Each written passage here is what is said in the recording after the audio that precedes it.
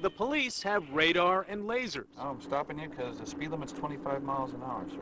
They have automatic cameras, all the high-tech advantages. And some drivers ask, is this fair? I think it's a ripoff.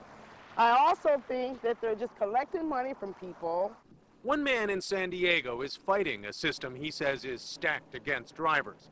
He likes to point out the automatic teller machine in front of his local traffic court. Right now, the system is set up to intimidate you into paying, and not even to make you aware of your legal rights. Many of the notices the court sends you don't even tell you that you have the right to contest. Patrick Mulroy calls himself the ticket assassin. He operates an internet website that advises how to fight tickets. Look up the law, he says. The officer might have it wrong. Go to court. The officer might not show.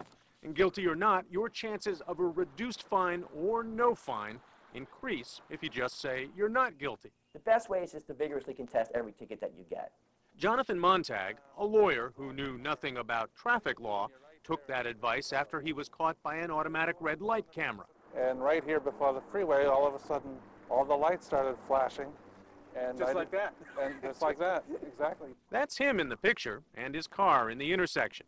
But the citation says the light was red only 0.2 of a second. He paid the $271 fine, but fought the ticket in court. His case was dismissed because the state was not ready to prosecute. If you fight it, you have a chance of getting your money back, and I did. I've never had a ticket in my life. Patrick Mulroy's goal is to clog the courts with people fighting tickets. There's no way the traffic courts could handle 600,000 cases a year. Of course, he hopes to make a little money too, but it's an honor system. $10 for his advice if you lose, $20 if you win. Your matter is dismissed. You are free to go. Brian Rooney, ABC News, San Diego.